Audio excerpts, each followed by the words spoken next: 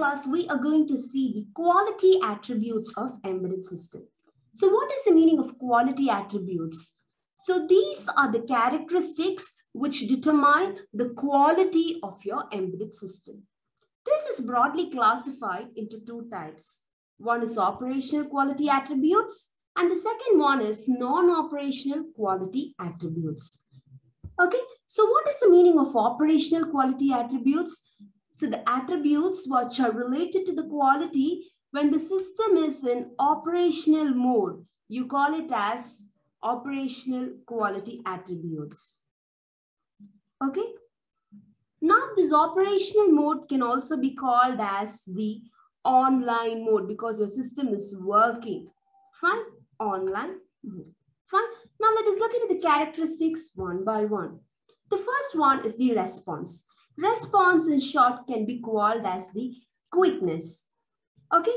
Now let us take an example. You have a flight control system, fine, and you have an embedded system for this flight control. Fine. Now, how this embedded system should work in flight? It should respond very quickly. Let us take, for example, there is something wrong in the flight. So how should the system respond? The system should respond very quickly. If it does not respond, what happens? It leads to catastrophic effect. So what is catastrophic effect? Catastrophic effect means this causes damage to both property and life. It causes damage to both property and life. So how should the embedded system in flight work? It should work very quickly. That is called as the response. So this is a critical system. Okay, but the response should be very quick. Now let us take a toy car. This is non-critical system. So even here, if the response is late, it is not going to cause any catastrophic effect because this is just a toy car, toy flight. Okay. So the next characteristic you are going to see in the operational type is your throughput. So what is throughput? Throughput is nothing but the efficiency. Okay. So it defines the rate of operations over a period of time. Okay. Rate of operations over a period of time. So now let us take the example. We have a card reader. Okay, fine. So how do you define the throughput of this card reader? The throughput of this card reader is the number of transactions that can happen over a period of time. For example, let us take 1 hour. So the number of transactions you can do in 1 hour is called as the throughput. Okay, this is always measured as benchmark. Okay, so what is a benchmark? Benchmark is a reference point. Okay, benchmark is nothing but it is a reference point for comparing the output. Okay, it is a reference point for comparing the output. So we have studied two characteristics. First is the response. Response means quickness. Second is the throughput. Throughput means efficiency. Okay. Now let us look into the third characteristic. Third characteristic is reliability. So from the word itself, you can understand. Okay. Reliability means how much you can rely on the system you have developed. Okay. How much you can rely on the proper working of the system. Fine. There are two terms which we use to measure reliability. One is MTBF and the other is MTTR. So what is MTBF? It is mean time between failures. Okay, mean time between failures. MTBF. Okay, next is MTTR. So what is MTTR? It is mean time to repair. Mean time to repair. Okay, so these two things are two important factors in measuring the reliability. So what is MTBF? MTBF is the frequency of failures in hours or weeks or months. So this is the frequency of failure. For example, you have a system. The system has failed this week. Okay, you go correct it and again you come and install the system. Again in the next week there is a failure. Okay, so this MTBF fact defines the frequency of failures. Okay, it can be in weeks, it can be in months, or it can also be in years. Okay, so the next is MTTR. So what is MTTR? It is mean time to repair. So what is this going to define? It is going to define how long it can be out of order after failure. Okay, so how long it can be out of order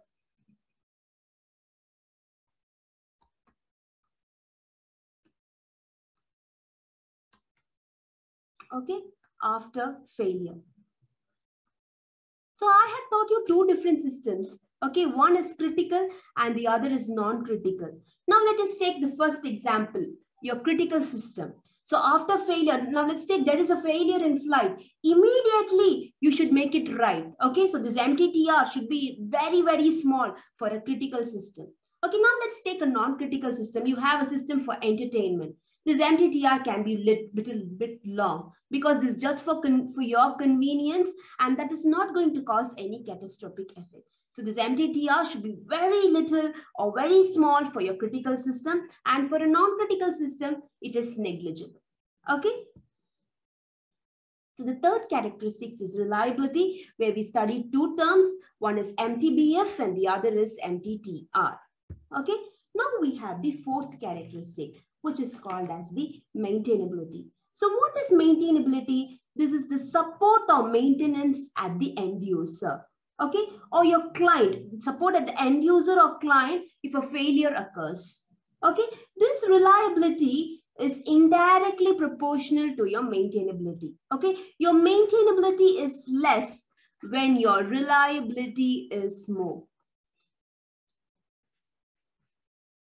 Okay, when the reliability is very high, then you need only less maintenance. Okay, now you have two categories in this. So let us see what are the two categories. The first one is scheduled or periodic maintenance.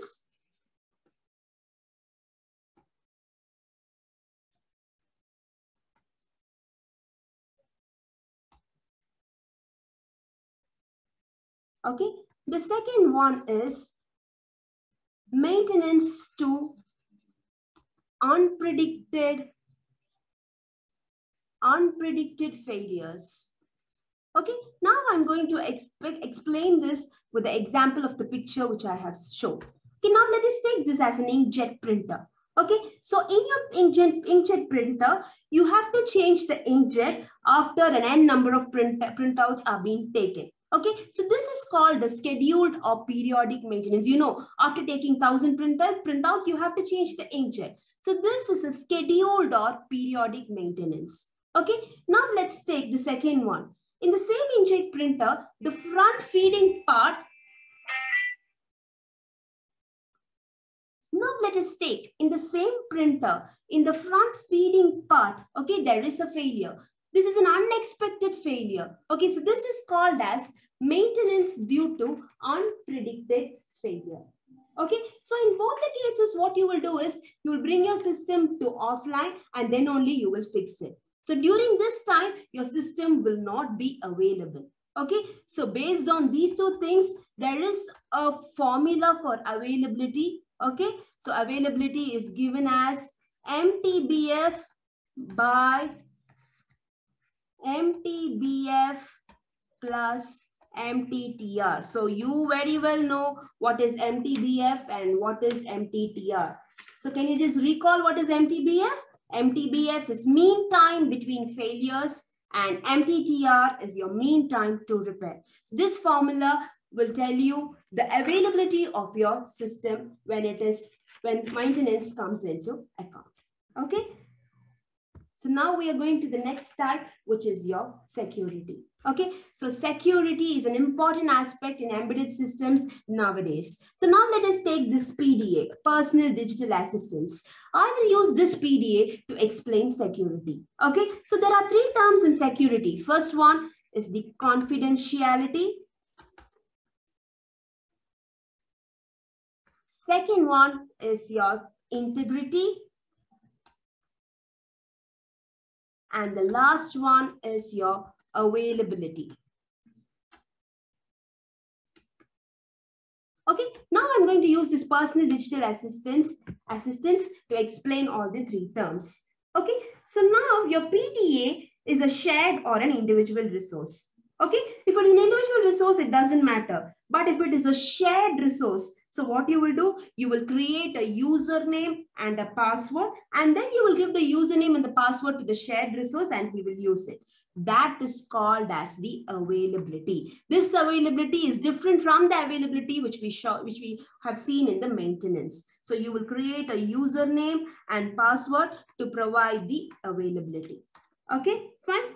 The next, some data is accessed only by the administrator. Okay, it cannot be accessed by all the users. That is called as confidentiality. Okay, only administrators can access the data.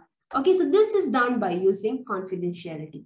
The last one is integrity. So all users can see data, but they cannot change.